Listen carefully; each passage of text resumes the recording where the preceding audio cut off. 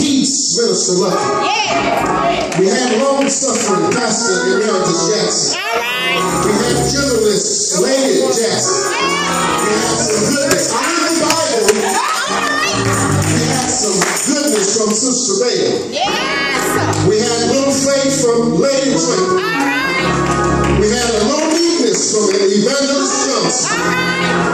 Number 9, we had temperance from Pastor Iron. All right. Because I got to deal with the older people and the young people at the same time. And I got to learn how to bring us all together. So we had the Spirit of the Lord in the building yesterday. We had the 9 fruits of the Spirit. God was with us on yesterday. I don't care what you say, God was with us. That's not what I'm going to talk about this morning. I just want to let you know that God was with us this morning.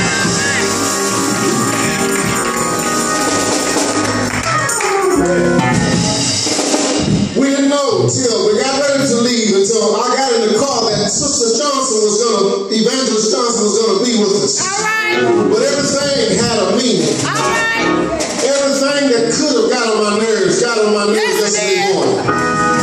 Everything could have hindered me from coming yesterday. All right, sir. But I still had a mind to be there yesterday. All right. After we was there to see all of the people with problems, and they were older people. Lets me know that we can make it as young as we are. Deacon Butler still had his mind and strength. Yes, it is. And we come in here acting like we can't give God a perfect praise. When I young people stood up and gave their hearts this morning, Sister Draper thought enough to have them give a testimony. Yes. We ought to give praise to the Lord when they were giving their testimony. We got to learn when to praise Him. Not when you hear the war cry, but praise Him when you hear the Spirit of the Lord.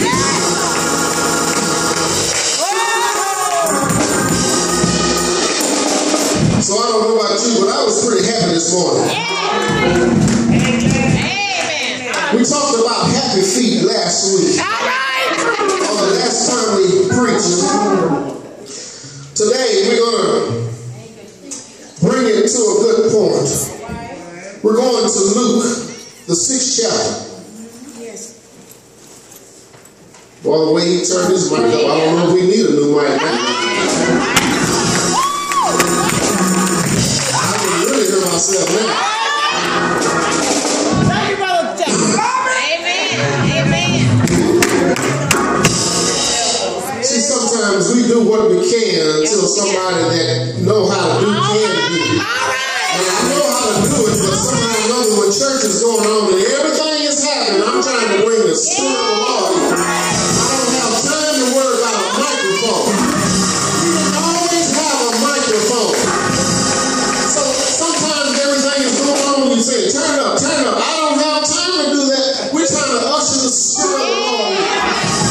If we would come in with our minds on the Spirit of the Lord, we would get exactly what we need. The musician got to play right. The guitar got to play right. The drummer got to play not so loud. You got to sing in key. We've got to have people pray. You want everything to be perfect. The preacher's got to preach when you get up. But all you do is sit and look. You've got to give God a perfect praise also.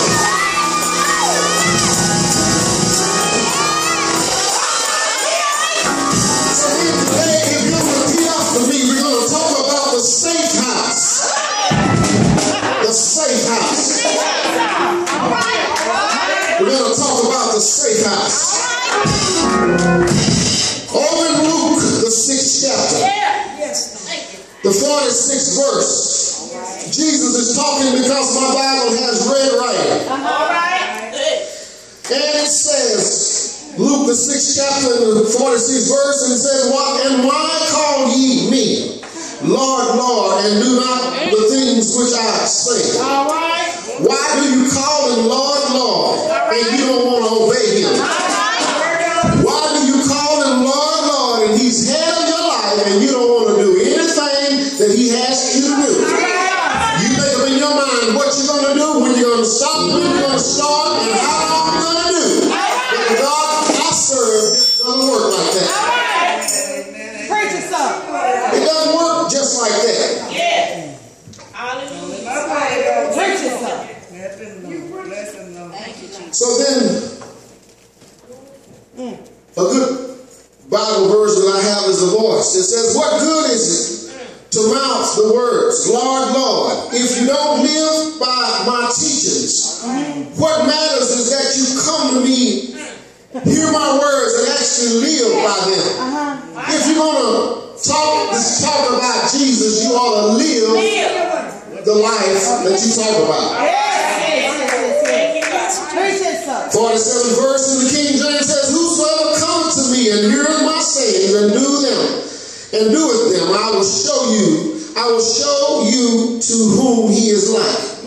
For in verse says, he is like a man which built a house and digged it deep and laid the foundation on a rock.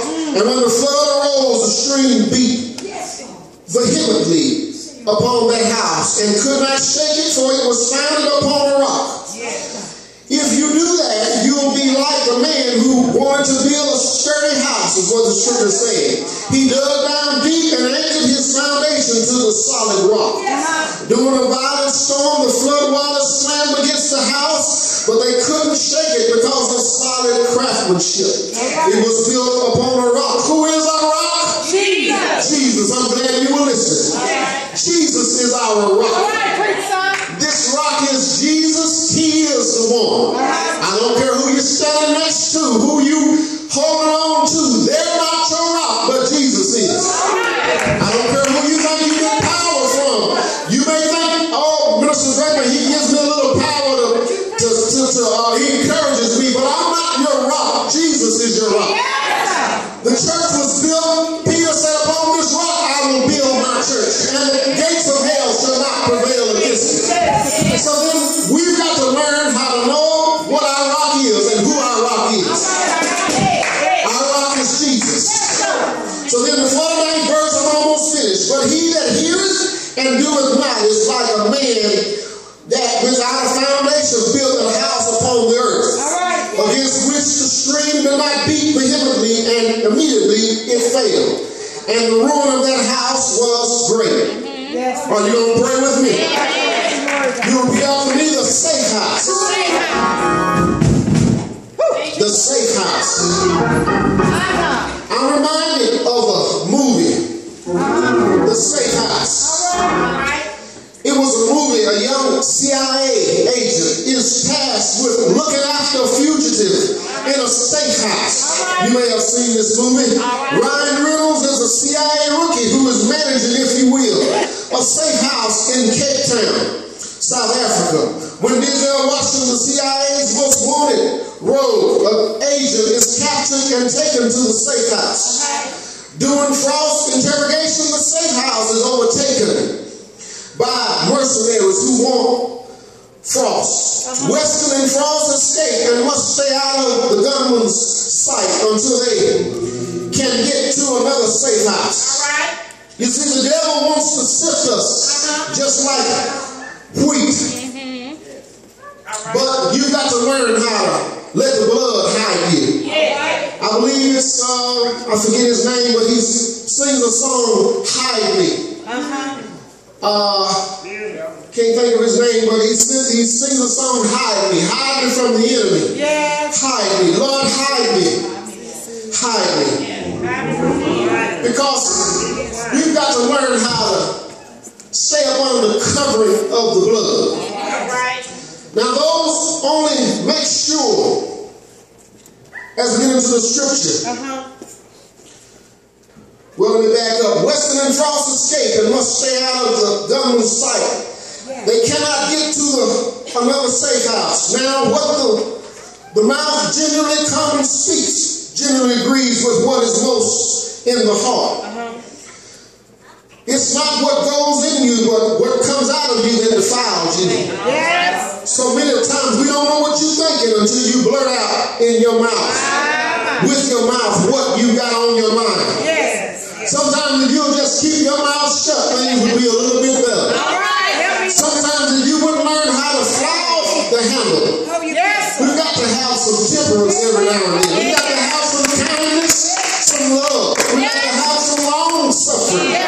certainly got to have a person that's going to be temperate. Yes. All right. Those only make sure work for their souls. And you got some temperance. I'm not saying I got the only temperance. You got some temperance too.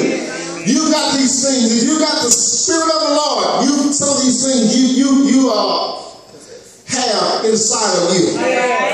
You have some long suffering. You've been dealing with some stuff. You learn how to endure. You learn how to be steadfast and unmovable. You learn how to be like a tree that's planted by the still waters. You learn how to put your foot in the ground and stay there. You don't jump because you get mad. You don't leave because everything is not going your way. But you learn how to stick with it. You learn how to stay with it. I know you're right. But I need a safe house. You need a safe house. You need a place where you can go and you know the Spirit of the Lord is going to protect you. Thank you, God. So then, those only make sure work for their souls in eternity and take the course that will profit in a trying time, who think, speak, and act according to the words of Christ, who is the rock of ages, and the other foundation can no man lay. God, you can't lay a foundation like God can lay it. Amen. You can't lay a foundation like God can. Yes. You can't build a house unless you got God's help. Yes. You can't build a sturdy house. We've got the 3 little pigs. All right. One, they were running after, you know the story about the 3 little pigs. How they built their house, one with straw, one with brick, and the other with sticks. Yes. Every time the wolf would come, he would huff and puff and blow their houses down. One of those little pigs had some sense.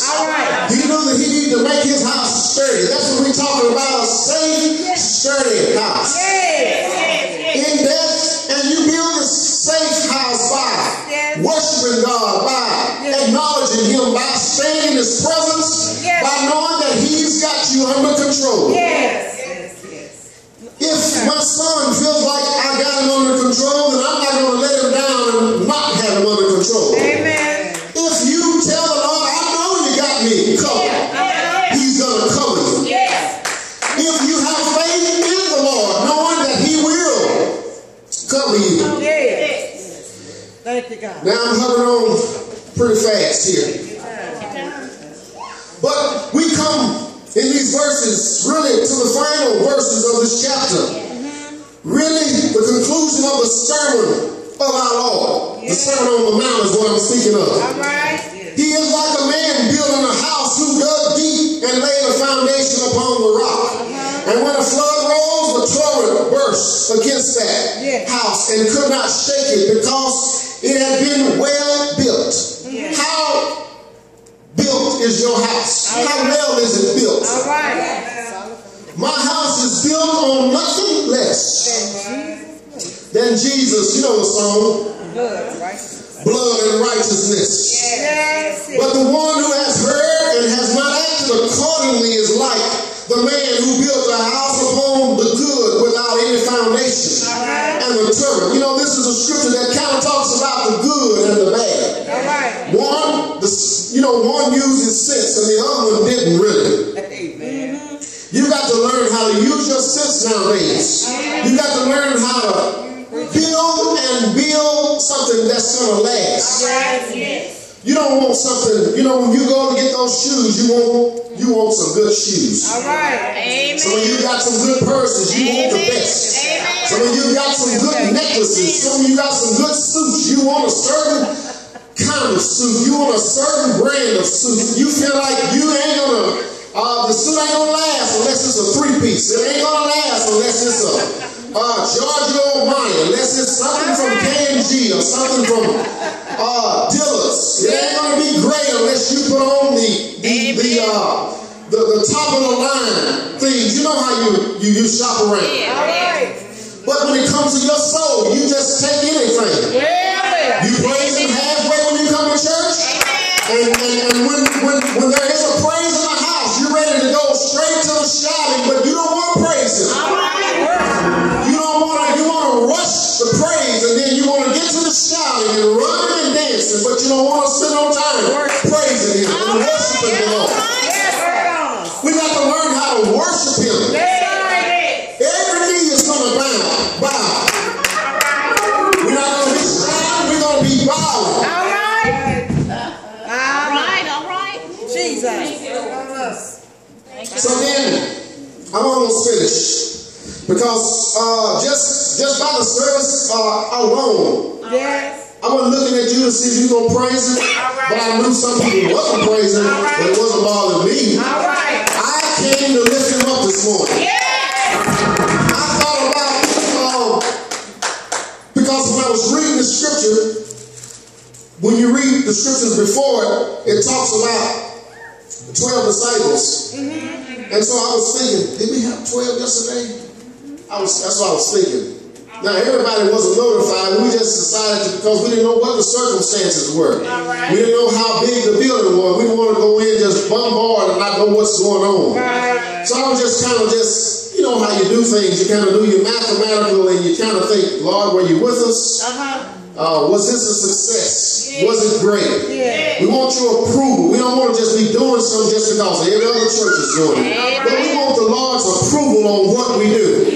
If you get the Lord's approval on the things that you do, you don't have to worry about nothing else. You don't have to worry about people talking about you. Because one, they're going to talk about you whether you do it or not. Secondly, they're going to talk about it when you do it. Thirdly, they're going to keep talking about it because they don't have nothing to do. Fourthly, they're going to keep on talking about it because they want you to do something else. And they really wish they could do it. They don't have the courage to do it. So I want to let you know you got a safe house when you got Jesus in your corner. So then in death and judgment, they are safe, being kept by the power of Christ. That's our power. Christ is our power. Not Christ Jesus, but Jesus the Christ. Jesus is the Christ. Who is the Christ? The anointed one. That's who Jesus is. He is the Christ. Christ is not his last name, but he is the Christ. Think of the Christ being somebody. He is somebody. When you say Jesus, at the name of Jesus, devils tremble. When you put the Christ, you got Jesus, the anointed one. Jesus, the Messiah. Jesus, the Prince of Peace. Jesus, the Rock of Ages. Jesus, our wheel in the middle of the wheel. And so they shall never perish. Through faith into salvation, and they shall never perish. Well, now it's simple. You've got the wise builder and then the foolish builder. You're always going to have a wise person and then a foolish person. One wise person is going to think about everything that they do. They're going to always think about it. They're going to always analyze it and see if it's the odds. If I do this, is this going to be great? If I do that, is it going to be great? If I do this, what's going to happen? They're thinking. They got a conscience. What is that conscience? The Holy Spirit. The Holy Spirit becomes your conscience now. When you were in sin, you didn't have no conscience. You did what you wanted to do. You didn't worry about what you thought about it or anybody else thought about it. You did it because you feel good. It felt good, so you did it. You continue to do it. You continue to live in sin. And so they shall never perish. Well, now, you got the wise builder and the foolish builder. Now, in addition to teaching and healing, Jesus also gathers in his scriptures the disciples who are simple students or apprentices. Their classroom is the world. Hillsides and beaches, homes and county roads, fields and city streets. Their subject is life. Life in the kingdom of God. Jesus has many students. You are one of his students. I am one of his students. Both men and women, boys and girls. But he forms a special inner circle known as the 12. The number 12 is highly symbolic because the Jewish people were originally composed of the 12 tribes. Now by calling a new 12, Jesus seems to be dramatizing a new beginning for the people of God. The original 12 tribes found their identity in the law of Moses, but now Jesus is given a new way of life for his 12 to learn and to follow. safe house. Love is in the safe house. Joy is in the safe house. Peace is in the safe house. Long suffering is in the safe house. Gentleness is in the safe house. Goodness is in the safe house. Faith is in the safe house. Meekness is in the safe house. And then temperance is in the safe house. Safety. You have no more chains binding you. The joy of the Lord is our strength. I'm just about finished. There ain't nothing deep today. It's just a simple word from the Lord. There is safety in the safe house. There is safety in the arms of Jesus. He's a good foundation. He's our rock in the middle of, he's a wheel in the middle of the reef. And he's a rock in the middle of the desert. He's a rock when serpents are all around us. He'll shield us when things are coming to us. I don't care what the winds blow. Breakers may dash, but Jesus will not leave us or forsake us. When the winds blow, keeps us from falling over. Jesus is our rock. He's the rock of our salvation. He's the rock of the ages. A safe house is a place where the enemy cannot find you. You got to learn how to get in your safe house. Say, Lord, cover me in the presence of my enemies. I don't care what you're going through. God will cover you. He'll cover you in the midst of trials. He'll cover you in the midst of circumstances. He'll cover you when you think you're in trouble. He'll cover you when you think you're going through. He'll cover you when you're going through. Jesus. Call on the name of the Lord, and then you don't want to do what He tells you to do. That's what the scripture says. It says, and why do you call, Lord, Lord, and do not the things which I say? He's not only talking to the good and the bad fruit, but He's talking to the people that don't know where they are in life. When you really look at these scriptures, if you go back up to the 43rd verse, it says, for a good tree bringeth not forth corrupt fruit, neither doth a corrupt tree bring forth good fruit. For every tree is known by his own fruit. What fruits do you bear? What fruits do you bear? You don't want to judge somebody, but you can be fruit inspectors. I don't care what it looks like. You ought to know what fruit you bear. If you're looking like an orange tree, you know good well you're not an apple. You got to learn how to know what your fruits are. And then sound your fruits. Stand in that safe house. Ask the Lord to protect you. God can protect all of us. And still look over the whole wide world. He's able to look over Parkside and the Potter's house at the same time. You don't serve a God that's not multitasking. He knows how to multitask all of our lives. He's got us under control.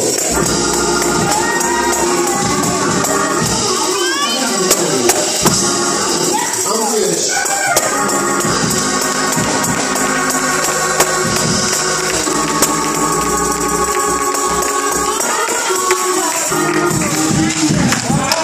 See,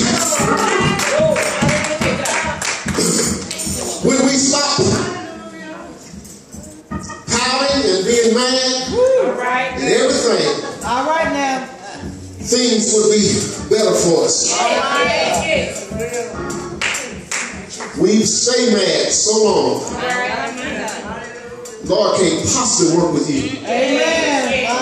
You're too mad. You're too uptight. You're too angry. My son stopped me the other day. I forgot, let me think, trying to remember where we was going. I was in the car and I was saying something and I was just a griping. And I was just a griping. And he said, Daddy, don't let everything make you mad. All right now. Beautiful, beautiful. And I didn't turn over there and yell at him. That's right. When he said that, it resonated in my mind. All right. My goodness. Yes. And I let it resonate. She know I can hear real good. But I let it run. I said, thank you, son, for loving daddy just the way he is. Thank you because I told him, I said, thank you because you know how to talk to your father. He didn't say it in a disrespectful way. Sometimes we blow off at our children because they say something and we think, you talking to your daddy? You talking to your mama like that? And they didn't even come to you in that type of manner. They came to you in love and trying to help you understand something. And you just go on like, I'm the father, I'm the mother, I'm in charge.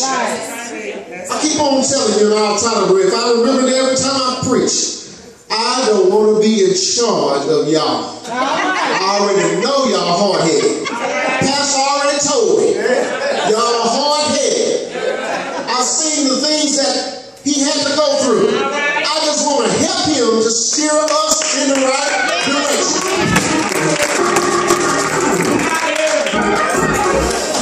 I just want to put my little young strength in and see if I can help the old man. Is that all right?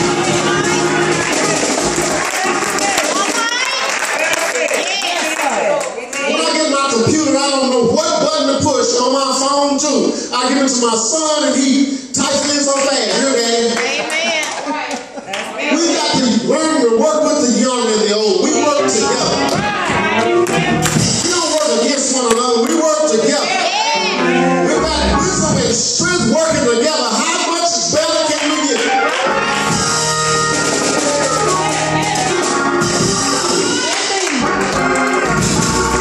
The safe house. Bless you.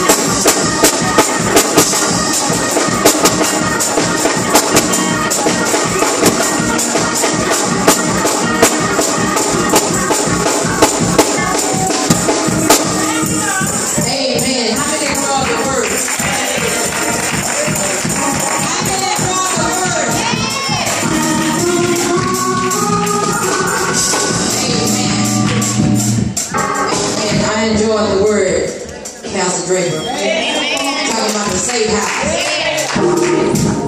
And you said you had counted 9. I was counting 12. I had asked some people in there. And the reason I said 12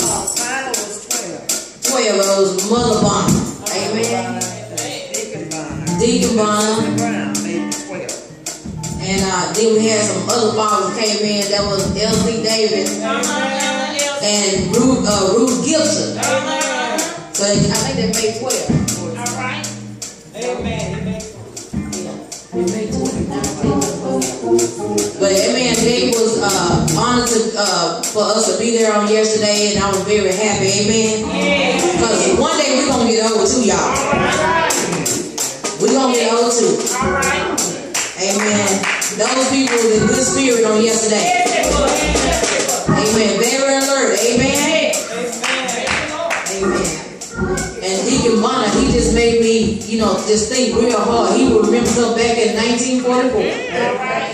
And he's 99 years old. Amen. 99.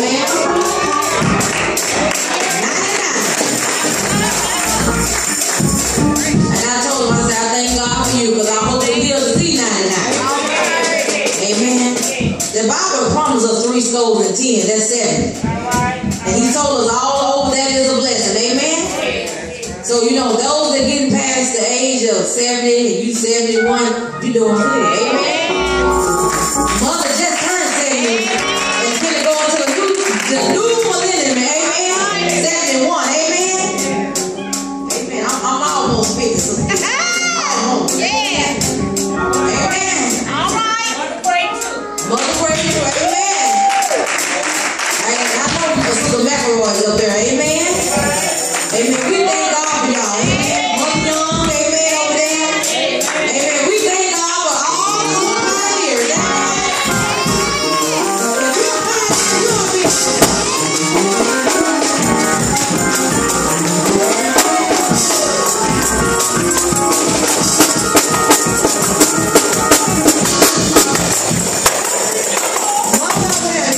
We know you're a great pioneer. And we thank God for you, Mother. We thank God for you, Mother.